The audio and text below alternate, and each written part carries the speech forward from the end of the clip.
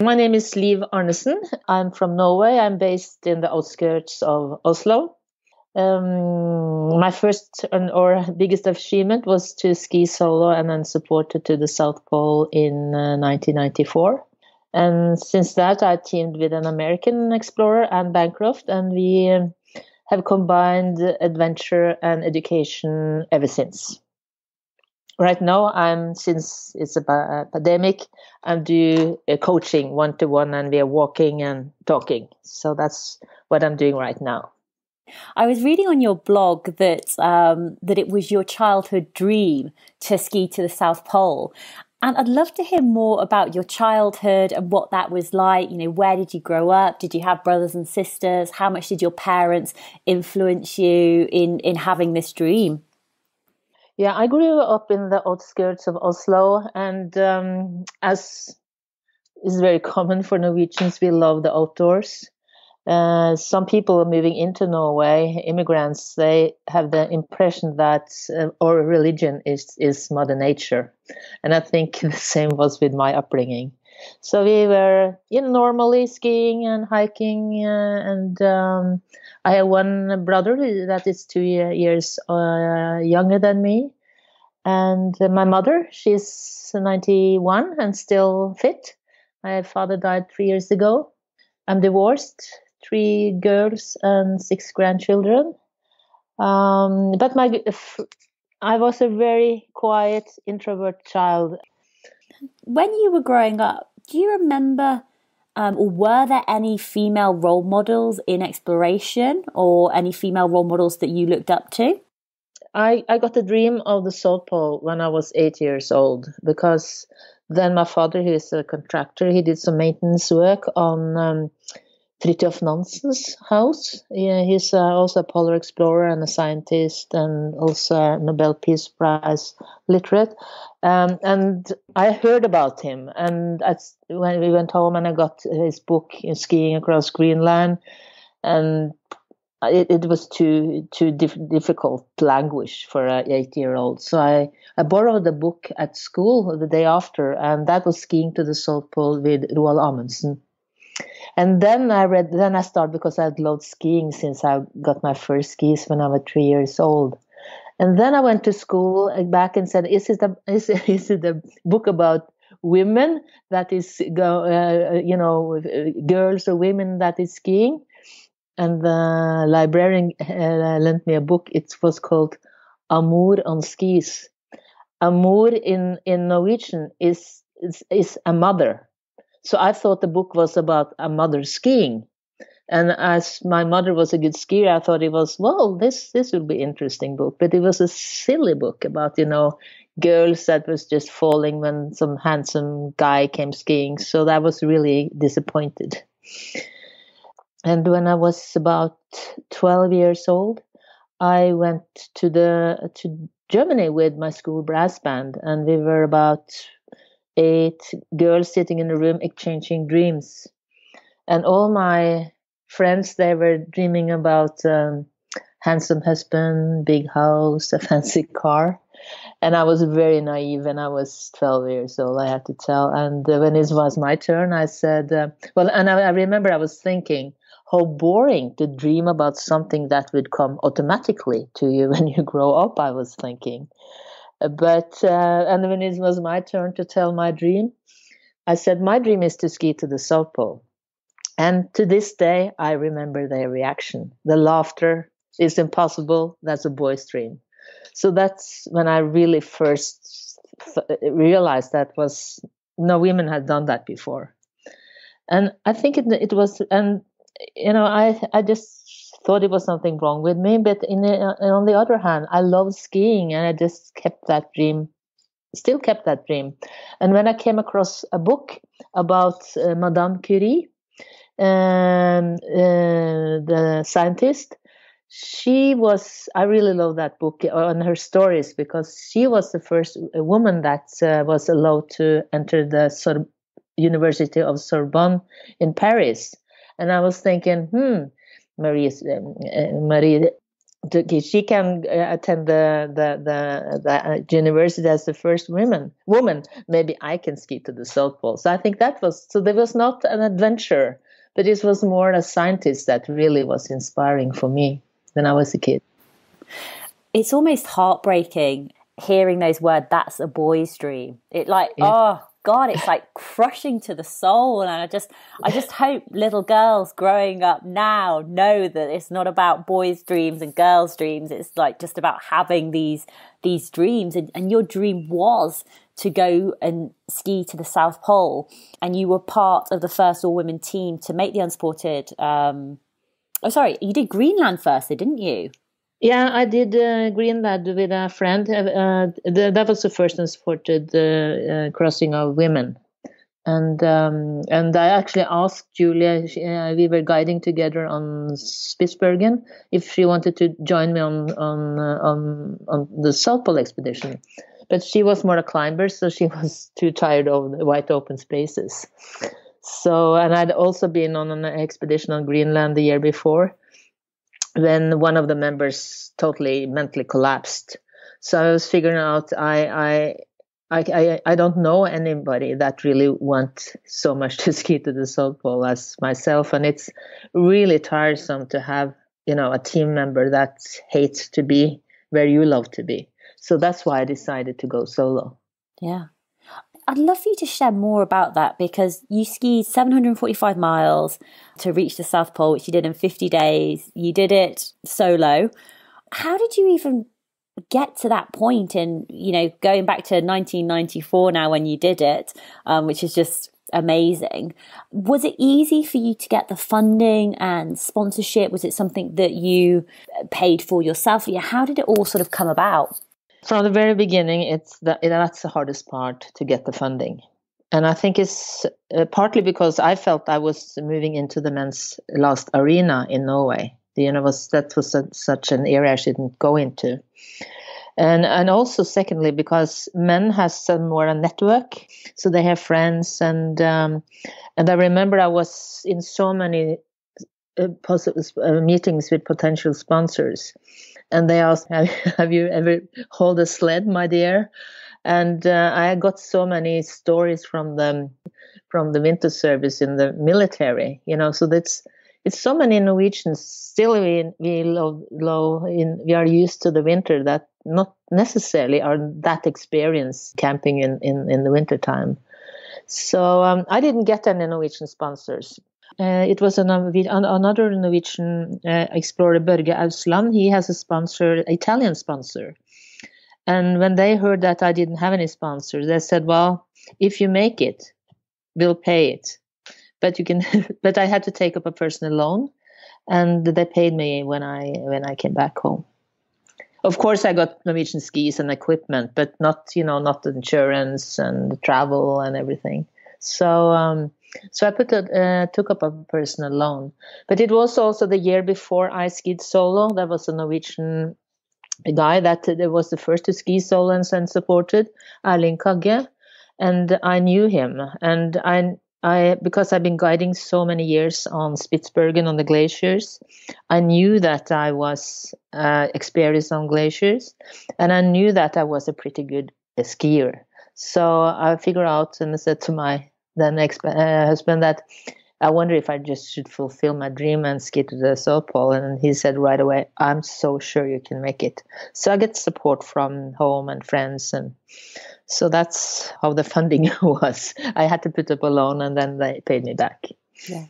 Did you enjoy it when you were out there, being alone, being in the cold, being in that, that white desert? Was, when your dream actually became a reality, was it what you were expecting? Yeah, it was. It takes a couple of days, to get into the rhythm.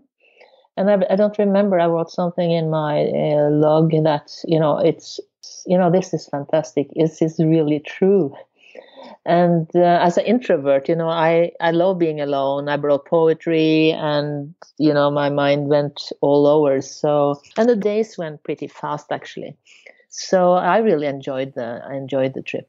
What was the biggest challenge for you when you were out there?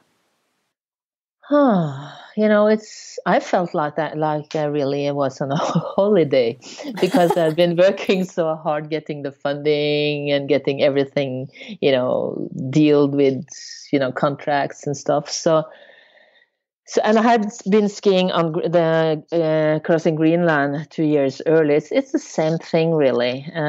We've used 23 days on Greenland. This is a double. And I was, especially when I was, it's the crevasses. It's the sort of the scary thing when you are on your own. So I was really, really careful.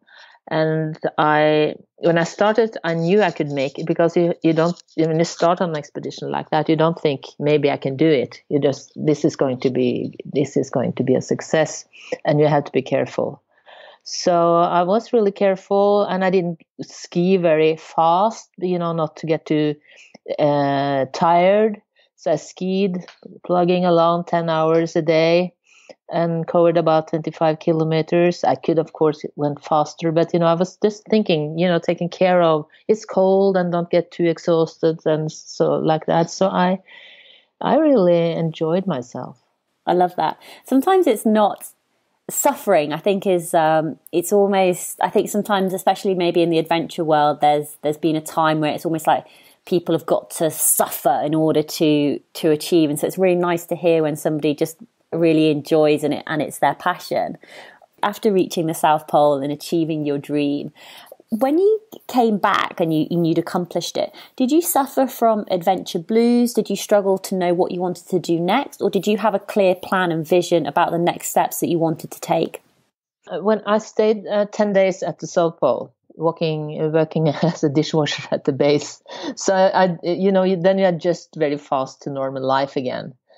And at that time, before I started, I was a high school teacher. So I planned to go back teaching, but when I came back home and met my former students, and they were sort of, wow, dream, and we just started to talk about dreams, and they were writing about that themselves. So then I was thinking I should do something more. I should do something more about adventure and education. And then I was also invited the world around to lecture, Australia. And when I come back to Oslo, the Norwegian Business School asked me to have some series of lecture of risk management. So I was thinking, risk management. And then I saw their program in Master of Management. So I took a degree in Master in Management at the business school, because I realized that everything that happened in an expedition happens in all organizations, in a tiny family or a big corporate. Which direction do you want to go? How to do it? Who to pick the best team? Risk management, and so on and so on. So that has been my work since that day. And later, when I teamed up with the American woman Anne Bancroft, we crossed she wrote me a letter and asked if I wanted to join her crossing the Antarctic continent, and kind of use that expedition to promote knowledge about how to. We created a curriculum called Dare to Dream, and a multi-subject about Antarctica. And that was in the beginning of internet. It was 2001. And we had, I think, 6 million followers in 116 countries. And we called CNN twice a week, so it's sort of exploded. So after that, we have continued to do different adventures, combining education and adventure. So that's what I do now and then I have my sort of normal work with corporate and other organizations. So the South Pole expedition actually changed my career a bit. Absolutely. And 6 million followers back in 2000, 2001 is a huge number of people. Tell me more about Anne, and tell me more about the planning and the preparation for the sailing and skiing across Antarctica's landmass. How did you...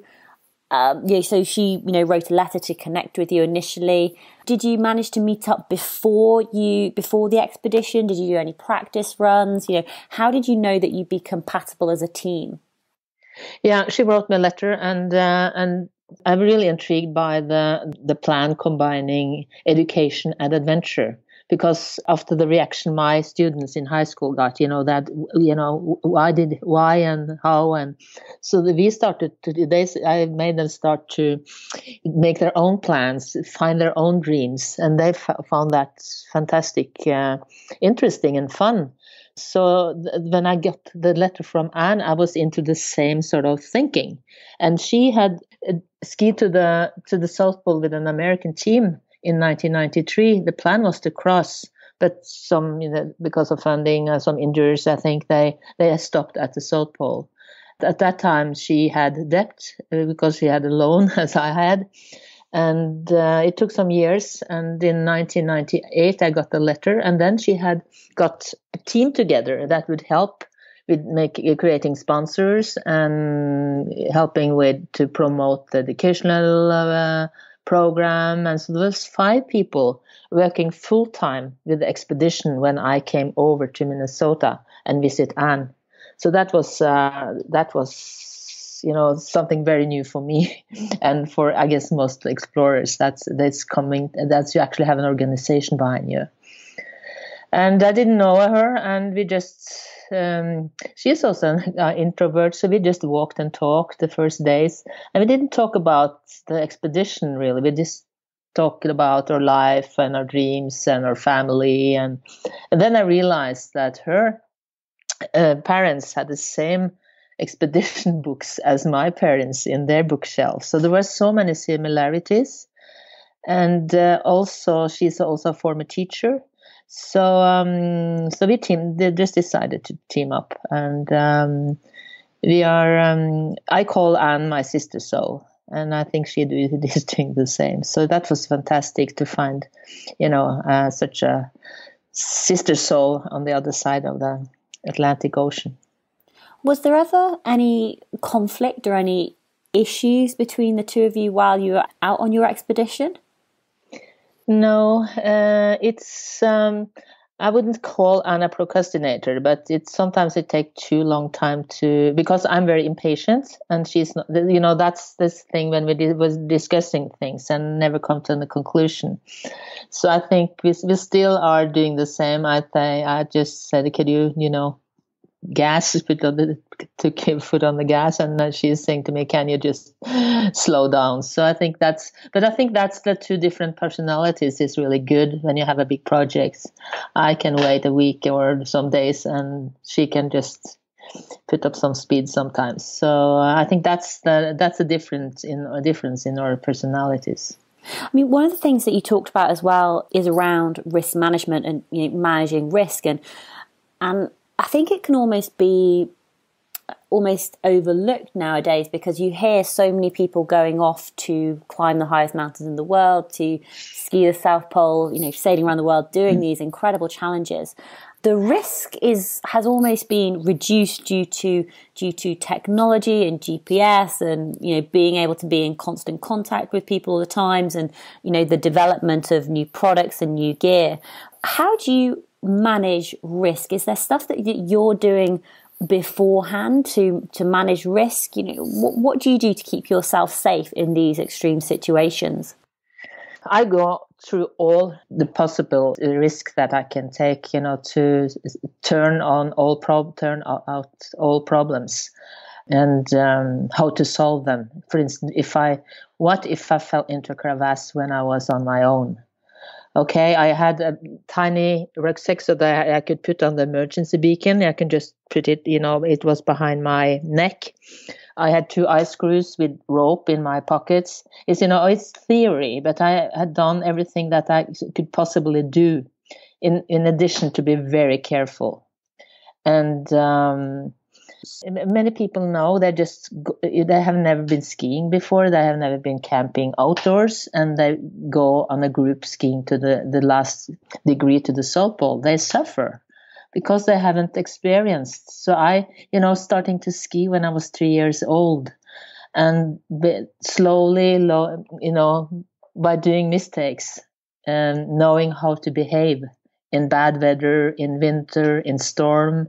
We had a cabin I have it now in a cabin in the mountains of Norway, where it's very windy, very often blizzards. So I learned to cope with that, step by step. So I was lucky, but we do have the same sort of, I could say, problem, because we had so many more rescue operations also in Norway now, because people haven't taken, making their own experiences. They just jump and do the most extreme thing because they have the money to buy a guide or buy a trip.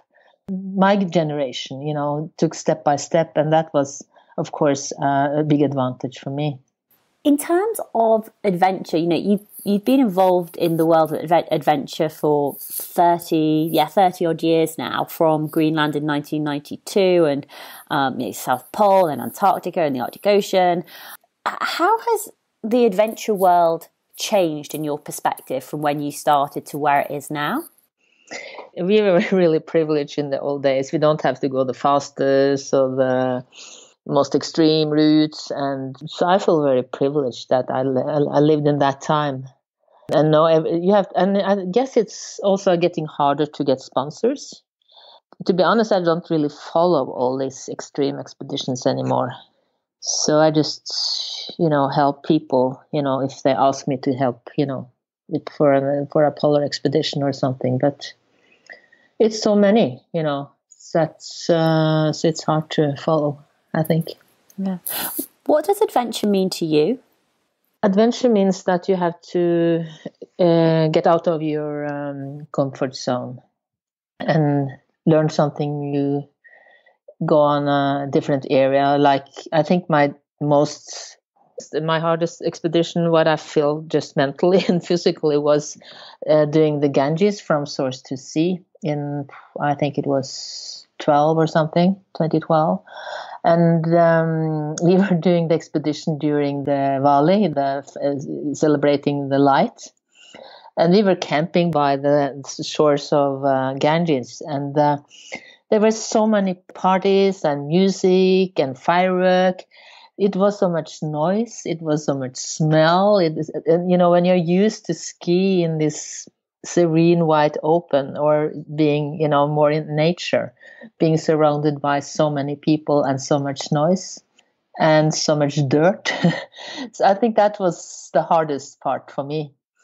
Or the hardest expedition. But then we had, Anne and I created a project called Access Water. And we had made a curriculum called, together with the United Nations and the international Scouts organizations. And and we invited a woman from each continent in the different age, different background, different experience, different religion. So we as a team had to work together, as the rest of the world had to work together to solve the freshwater challenge. So that was the first expedition with this team. And some of them were used to so much people. And so that was a very interesting expedition for me. And for Anna too, being loving this outdoors in the wide open plains.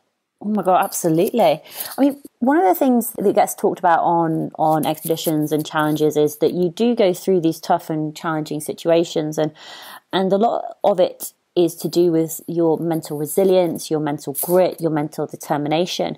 I'd love for you to share a little bit more around your mindset and how you approach challenging situations and how you overcome them. I've been competing in orienteering and cross-country skiing when I was younger. So I learned, and I injured my back when I was 15 years old, and was also taken by avalanche when I was in my early 20s. So I had a lot of back pain, and through sport I learned, how to handle my mental, not to focus on what was good, but also focus on, what to expect from a race or a competition. And it's like this risk management again. You think about what is going to happen. How can I be best possibly prepared? And also I grew up with a father that says, because I was very impatient, and he said, well, you can do what you can do what you want, but you have to practice your patience. So I think that's, that was also good when you grow up with get that message from your parent. You can do what you want or wish, but just take your time. You have to be prepared. You can't get it right away. So I think that was a good thing to grow up with. And also I have been interested in psychology to know, after I started coaching and so on. So, but I think the first, what I learned from my coaches when I was about 14, 15 years old was really helpful. I think I'm from childhood is just born mentally strong. I think if things goes bad, I don't get depressed or just thinking, how can I do it better next time? I think I grew up with that very early. So I think I just have to thank my parents. Have you mastered patience? Have you figured that out? Are you a more patient person now? It depends on what I'm planning or doing. But I think I hope I get wiser and wiser for every year, every 10th year. So yeah, I can be impatient with people that is sort of just messing things up for others. Not for me, but you just pull yourself together, or I can just say that this. So. No, I think I still have a little impatience in me, but I'm not as I was 10 years old. Are you and Anne working on any new projects or expeditions together? Yeah, if the pandemic, if COVID-19 hasn't come visiting, would be canoeing or kayaking the river in New Zealand with some of the team in January in 21. So we have put that on hold because we have a Maori woman from New Zealand on our team, and that is a river that got human rights. It's in the sort of the Maori country. So that was the plan, to just follow, because our plan is to paddle or be on one river on each continent with this international team and promote the curriculum we have made. Oh, fantastic! So it was started with so the first one was the Ganges, and is the New Zealand River the second one, or how many other rivers have you done? We also did part of the Yangtze River in China, because we have actually 2 members from Asia, one Indian woman, the first youngest that climbed Mount Everest, and we also have a Chinese woman. So she said, well, we have to do something in China to get the Chinese kids involved. So that's why we didn't took the whole Yangtze River, because that was too rough for the big team. And we also, the plan was to do the Mississippi 2 years ago, but we lost our sponsors. So that's still a struggle to get the funding. Lost for any particular reason, or just because? I think just because. Yeah. You said the river got its human rights. That sounds amazing. Yeah. So that's a neat way, to tell and how important Mother Nature is. So we figured out that would be a good story to let the world know about that. Oh, right. And you're doing this with Wings, is that right? Are you a Wings fellow? Yeah. Would you like to share a little bit more about what Wings is and what being a Wings fellow is involved with being a Wings fellow? Actually, you should ask Anne about that, because she's in the board. But they are supporting especially women that are scientists or adventurers, and helping them getting, having the network, and do what I can to help them, and give them awards if they have done something that is worth an award. So they are very supportive to women scientists and adventurers.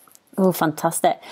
So, Liv, I want to mix things up a little bit now. I want to ask you some quick fire questions. So my questions may be quick, but your answers don't have to be. Are you ready? Yes. Okay. Are you a morning or evening type of person? I'm a morning type. Do you have an alarm, or what time do you wake up in the morning? No, I usually get up at 6. I wake up at 6, listen to the news and get up, have a cafe latte, and then my dog is ready for a hike, just a short hike. And then I start to read or write. Right now I'm rewriting a management book I wrote with a colleague that I was on the team on Everest in 1996. So we are redoing that management book right now. And what time do you go to bed? It depends, because if I'm talking to US, it can be it can be late, but usually around 11. Do you have a favorite movie? Well, I don't know. I don't think so. Of course, I love what is it called again? Into Africa with I don't remember the name of that movie. It's a very old movie. Do you have Netflix? About Karen Blixen. Oh, I don't know that one. No. Would you ever binge like Netflix or Amazon Prime? Is that something that you do? I don't have television. No television. Okay, wow. No. I'm impressed, all right? Of course, I can see some news and some documentaries on my Mac, but I don't have a television. Actually, I stopped watch television when I started to plan the expedition in 1994. So when, people are looking at series and everything at Netflix and whatever, I'm certainly very have nothing to say and comment. Yeah. What about books? Is there a particular book which has really resonated with you, which is a book that you would read over and over again, or what's the current book that you're reading at the moment? The book right now is about a poetry book that I have a friend that just published it.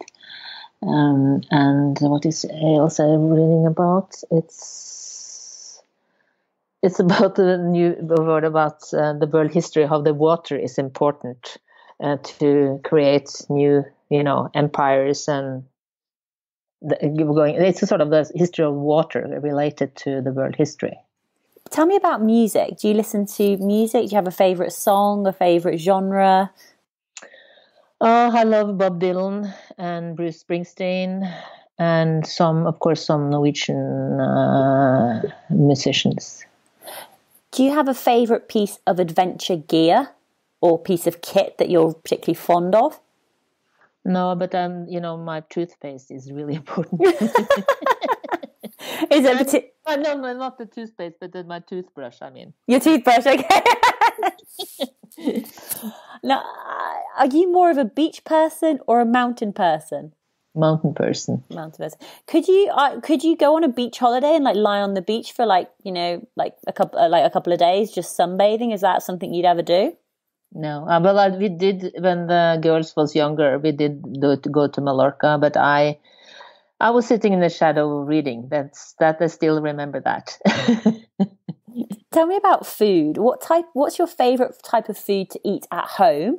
And then what's your favorite type of food to eat while you're away on expedition? My favorite food is trout and salmon. I make a wok of those fish woks. So I usually eat fish when I cook on my own, or else I just eat what I get. But at home, I usually it's woks that I make. And then what about expedition? Well, then it's this dried food, expedition food. It could be different pasta, fish, meat. Actually, the expedition food is pretty good now compared to in 1994 when I've had the feeling that I was just eating cellulose, or what you call it, paper, smashed paper or something. It was terrible. But today it's really good. Different dishes. What do you do for rest and relaxation? Well, I read, but I love hiking and skiing, cross-country skiing. I have a cabin in the mountains. Then I go with my family and just play with the kids. And it's, I don't, these days, it's, the time is not very stressful. So you don't have the feeling that you need to rest. I read and walk, and, these days are really good and slow. Do you have particular words that you sort of live your life by, whether that's like a quote or a mantra? Yeah, I love, I just copied from Norman Wan. I met him on Greenland when Julia and I was crossing, and he said, "Real dreams never die." Oh, I love that. I love that. Liv, are you on social media? Where can people follow along with your adventures and challenges? Yeah, I have a own website, livarnesen.com. With Anne, I have bancroftarnesen.echo. I'm on Instagram, Liv Arnesen. That's it. Awesome. And Liv, I'd love for you to leave our listeners with final words of advice to motivate and encourage other people to step outside their comfort zones and to have big dreams and to, take action to achieve it. What would you say to our listeners? I would say that if you feel that your blood is running a little bit faster, or your heart beat a little bit faster, then you are approaching something or reading about something that is important for you. So follow that track. Absolutely. Liv, thank you so much for coming on Tough Girl Podcast to share more about your life and adventures. It's been absolutely inspiring. Thank you, Sarah.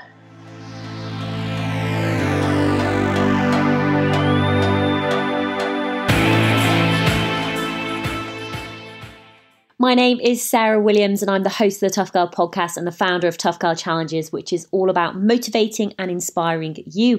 Everything that we have talked about today will be available in the show notes at toughgirlchallenges.com, so please do go and check it out. We have spoken to a number of polar explorers before, so there are lots of episodes for you to listen to. I'm just going to highlight a few of those names so that you can go and listen to those episodes.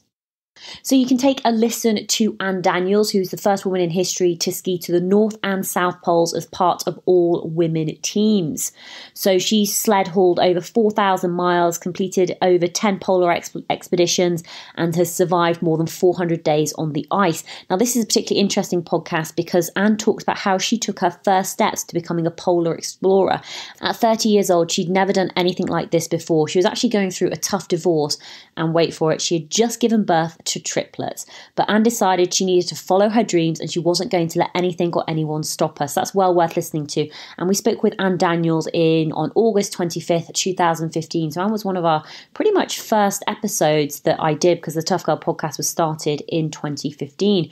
We've also spoken with Wendy Searle twice. So Wendy is an adventurer. She's a mother of 4 and she became the 7th woman to ski solo and unsupported from Hercules Inlet. So what's interesting about these 2 episodes is obviously when we first spoke with Wendy shares more about the planning, the preparation, figuring out work, balancing children, the training, the mental side of the preparation, and everything else that goes along with it. And then in the second episode, which is the Tough Girl Podcast Extra, we catch up with Wendy after the expedition, what it was like to complete the challenge in 42 days, 16 hours with no rest days, no showers, and skiing 720 miles. She shares more about the brutal conditions, which were hard, with temperatures dropping to minus 35.